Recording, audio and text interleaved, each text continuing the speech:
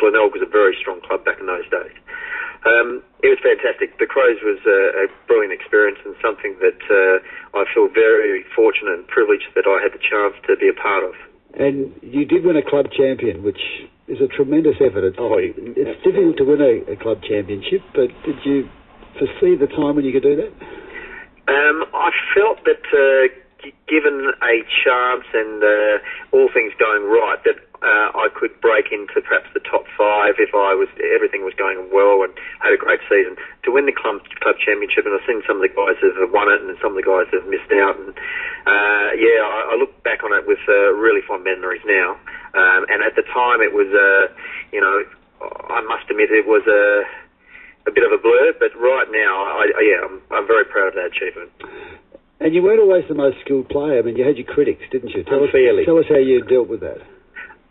It's interesting. The critics are always there, and I guess it's the support around you, but it gets down to self-belief, and I always believe that, I had, like everyone, had a few deficiencies, but I felt that my skills in the particular areas I was being chosen for far outweighed those, and I hope that my record stands, that people look back and say, hey, he wasn't a bad player after all. I can't believe one of your coaches would publicly humiliate you at a Glenelg Best and Fairest presentation when you were a kid.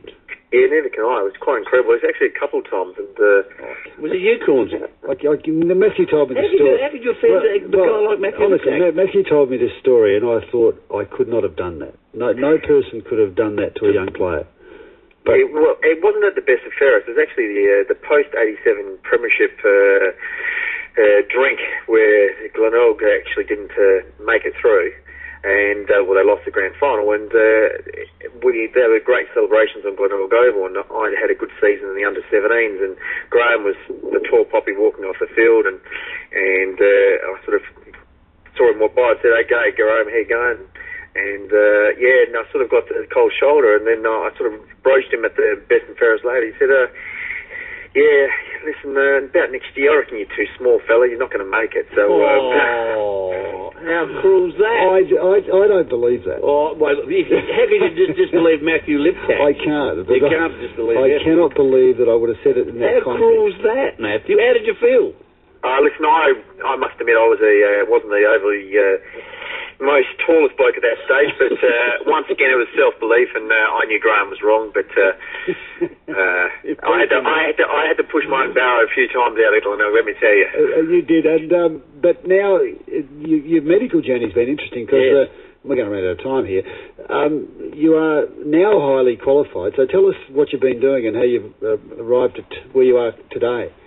Yeah, well, I qualified as a doctor near on 12 years ago, and the time throughout that I've worked in a number of departments, but now I'm a qualified orthopaedic surgeon, and really looking forward to getting my career up and blossoming, and so I've been studying for a number of years once again after footy finished, and I've just come back from 10 months or so visiting the world, really, and seeing some of the world leaders in the field that in orthopaedic surgery that I'm heading into. And have you learned much? I mean, it's been amazing. Silly question. No, it has been amazing. It's been. I've been with the world leaders in particularly in the knee surgical area, in both America and Europe, and also in Australia. So I feel that I've seen some of the best guys in the world, and in fact formed friendships and networks with those guys that will be lifelong. And Matthew, we haven't much time, but why do they do their knees again? That may be a dumb question, but take Rick Bigland. Why or how could that happen? Oh, it's twisting, landing, contact, all those sorts of things added to a highly physical game.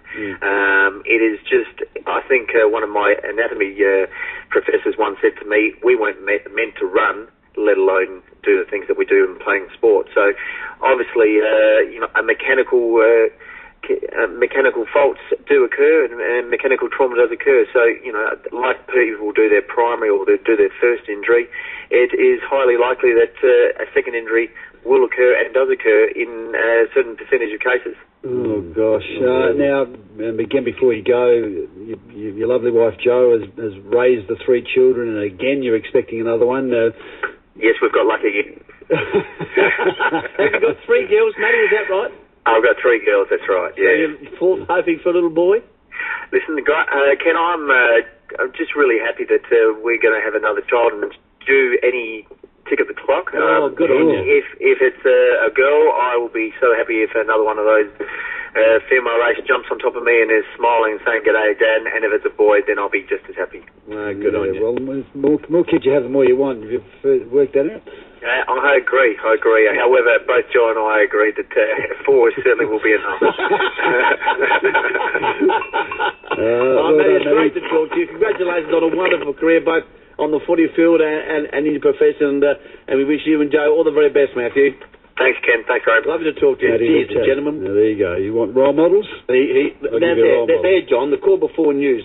Hey, he played for the Crows, and he didn't. He wasn't. He use the word nerd. I mean, he had a good social life. He good sense of humour. Really popular with the exactly teammates and there's an example of what I'm saying to you. Matthew Liptak, our guest on Where Are They Now, brought to us by IDS.